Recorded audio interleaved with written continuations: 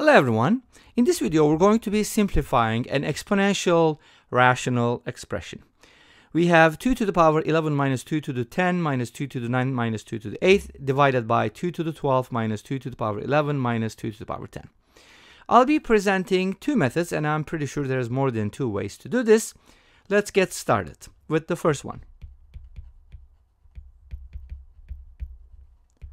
So for my first method, I'm going to consider the following. 2 to the power 11 and 2 to the power 10 are consecutive powers of 2. So if I take those two together, I can actually come up with something. Remember in a previous video, if I can find, I'll link it down below and here, we talked about adding the same powers of 2, like if you add, for example, 2 to the 10th power plus 2 to the 10th power, you get 2 times 2 to the 10th power, and that is 2 to the power 11 by adding the exponents. So that should tell you something. If I subtract the two consecutive powers like this, like go ahead and subtract 2 to the 10th from both sides, you should be getting 2 to the 10th again. Why? This is kind of like 2x, and this is like x, right? If x is 2 to the 10th power. By the way, it's 1024, but we don't care about that. So it's like taking away one of the x's from 2x. Makes sense, right? So that's one of the approaches that we can use here to simplify this. Okay, let's go. So we have 2 to the power 11, right? Minus 2 to the 10 minus 2 to the 9th minus 2 to the... How about this? Let me simplify the numerator and then let me simplify the denominator, those two separately, and then I'll put it together instead of just writing the fraction every time. Okay? That'll save us some time.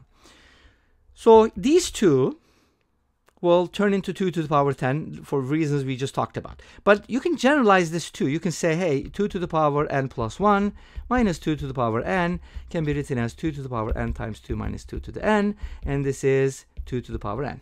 You can also take out 2 to the n and write this as 2 minus 1. By factoring, you get the same idea. Make sense? Okay, great. So once we know the pattern, the rest should be easy. Now let's go ahead and simplify it that way. 2 to the 11 minus 2 to the 10 is 2 to the 10. Minus 2 to the 9 minus 2 to the 8. Now if you take these two, 2 to the 10 minus 2 to the 9 is always going to be the smaller power. Remember that. It can't be 2 to the 10th, obviously. That means 2 to the 9th is 0. That's, doesn't make sense. And now we have 2 to the 9 minus 2 to the 8, and that is equal to 2 to the 8th. This is our numerator. Let's call it NUM. How about the denominator? Let's go ahead and simplify the denominator. It is 2 to the power 12 minus 2 to the power 11 minus 2 to the power 10. Great. Now, these two will turn into 2 to the power 11, and these two will turn into 2 to the power 10. Great. That's our denominator. And how do you write the denominator? Let's go ahead and, by the way, denominator and numerator, I don't know why they're calling it that. It's not NUM, it's NOM. Anyways, let's call it DENOM. So we're going to divide these. The answer is going to be then 2 to the 8th divided by 2 to the 10th, which is 2 to the power negative 2, which is 1 over 2 squared, which is 1/4. Great. So the answer is 1/4. I know it's simple, it's numerical, but this is still a method that works. Okay, let's go ahead and take a look at the second method. And then hopefully you can compare and contrast. So we have 2 to the power 11. I'm going to write the original problem. Divided by, yep, that's a nice line, right? Okay. Now, my second method depends on common factors. I noticed that in the numerator, 2 to the 8th is the smallest power, so I can take it out. Okay, let's do it. Take out 2 to the 8th. And now notice that 2 to the 11th can be written as 2 to the 8th times 2 to the 3rd. So you're basically going to subtract this from all the exponents, like 11 minus 8, and that's going to give you 2 to the 3rd, and then 10 minus 8, that's going to give you 2 to the 2nd, 9 minus 8, which is 2 to the 1st, minus 1. Makes sense? When you distribute, you're going to get the original expression. Makes sense? Hopefully. And at the bottom, you have different choices. You can take out 2 to the 10th because it is the smallest power, or you can take 2 to the 8th because we have 2 to the 8th. It's totally up to you. I'm going to take out 2 to the 10th because it's the greatest common factor. So let's take out 2 to the 10th. And now inside we're going to have 2 to the power 2 minus 2 minus 1. Okay, for obvious reasons.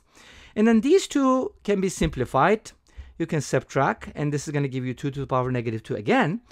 But what about the other one? Is this going to give you the same thing? Well, this is going to be like 2 to the power negative 2 multiplied by what is in the numerator. 8 minus 4 minus 2 minus 1, and the bottom is 4 minus 2 minus 1. And that's kind of interesting because 8 minus 4 is 4, and 4 minus 2 minus 1 is the same as 4 minus 2 minus 1. Or this is 4 minus 2 minus 1, which is 1. And this is also 1, so they're both 1.